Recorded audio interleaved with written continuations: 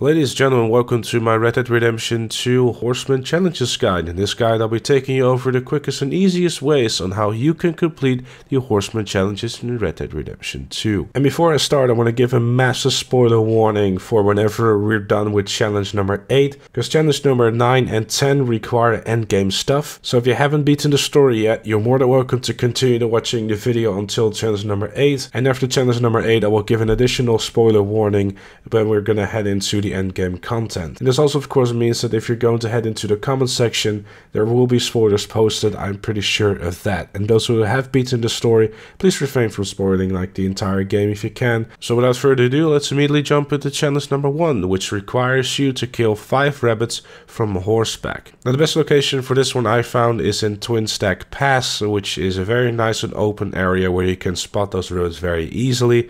All you want to do really is shoot 5 of them and you will have the challenge complete. Challenge number 2 requires you to jump over 3 obstacles in 15 seconds. Now it's actually super simple, this one. Once you're done with challenge number 1, you want to stick around the area and go to the farm right here. That farm has a very nice fence. What you want to do is you want to just jump over the same fence 3 times and you will have completed the challenge. It's super easy. It's not hard at all, and if you're feeling a little bit fancy, then make sure to activate the cinematic camera for some additional flair. Challenge number 3 requires you to ride from Valentine to Rhodes in less than 5 minutes. Now personally I did this on a dreadfully slow level 1 horse that I literally just got because my horse died. And the best way to go about this one, if you have a bit of a slower horse and you're not too familiar with how to handle like the cinema of a horse, what you can do is you can go to a general store and get some cinema boost.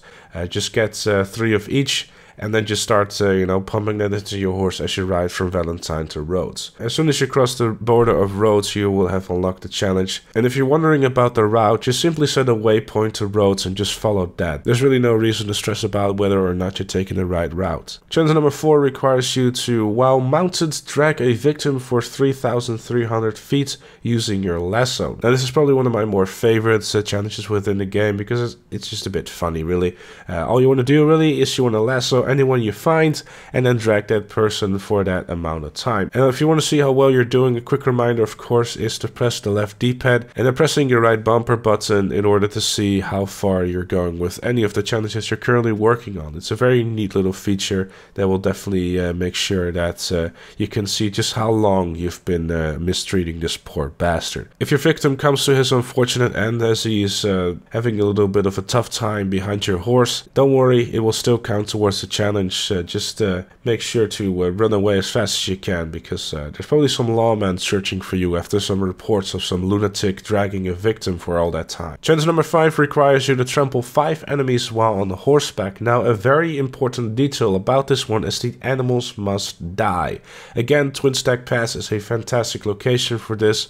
Either rabbits or birds that are just about to take off are fantastic targets for this one. It shouldn't be difficult at all, and if you want to make sure that the animal actually die, just run over it again, as cruel as that might sound, but it's a video game so I can say it. Challenge number 6 requires you to ride from Strawberry to Saint Denis in under 9 minutes without touching any water. Now the best way for me to describe this one is by showing this amazing graphic that I made. I mean, you can see my drawing skills in my Photoshop program have been just absolutely stellar. Jokes aside though, for those that need magnifying glasses or can't be bothered to figure out what the hell I've been doing, you want to start obviously in Strawberry and then head down to Rick Station. From there you want to take the train tracks to Flatneck Station and then take a ride still on the train tracks. From there you want to head down to Rhodes via the train tracks and just keep following those train tracks really until you end up in Saint Denis. Obviously while you're doing this challenge you can just simply pause the game so you can see where you're going. It's not hard at all. Again, use the horse cinema stimulant in order to make this challenge a whole lot easier. Challenge number 7 requires you to kill 7 enemies from horseback without dismounting. Now the best way to go about this one, if you're in early game still, is to head down to this gang hideout right here where you can very easily kill 7 enemies in just a minute or so. If you've already cleared the location, a good place to go to is to the Grey Mansion at Calican Hall. Just simply shoot in the air one time and everyone will become hostile.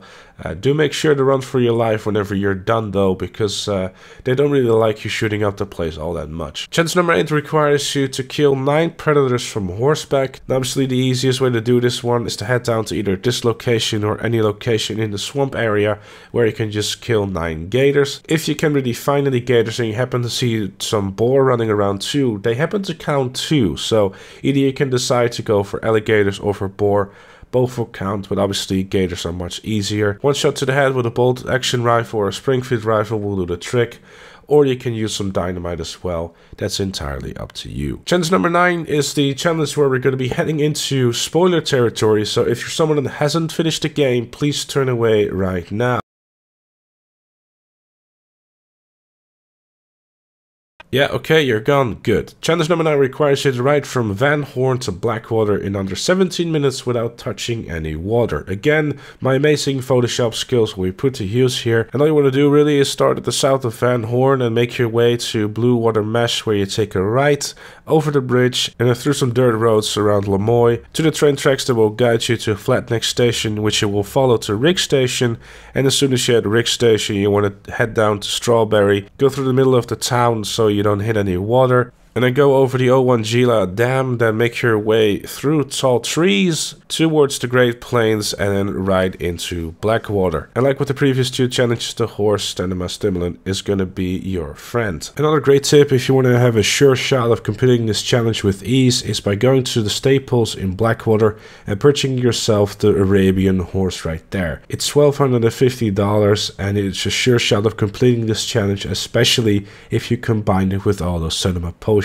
Challenge number 10 requires you to break every wild horse breed. Now, it's not as bad as you might think so, because they're actually really easy to find and you only have to get 9 horses in total. The horses you need to get are the American Paint, the American Standard Bred, the Appaloosa, the Hungarian Half-Bred, the Kentucky Saddler, the Morgan, the Mustang, the Dakota, and the Tennessee Walker. And of course, you can easily check which ones you already have by pressing left D-pad and then pressing your right bumper. There you can find the checklist, or you can just simply go into the menus. Either way will work. The area and or location that I had the most luck with was the Lake Don Julio area. Around Lake Don Julio, you can pretty much find all of them, and also around Armadillo as well. Mostly south of Armadillo, maybe a little bit more towards the west is where you're gonna find all of them. Some strategies that you could use before you engage with the horses is to equip your binoculars and kind of track them and find the info of the horses by pressing your right bumper button.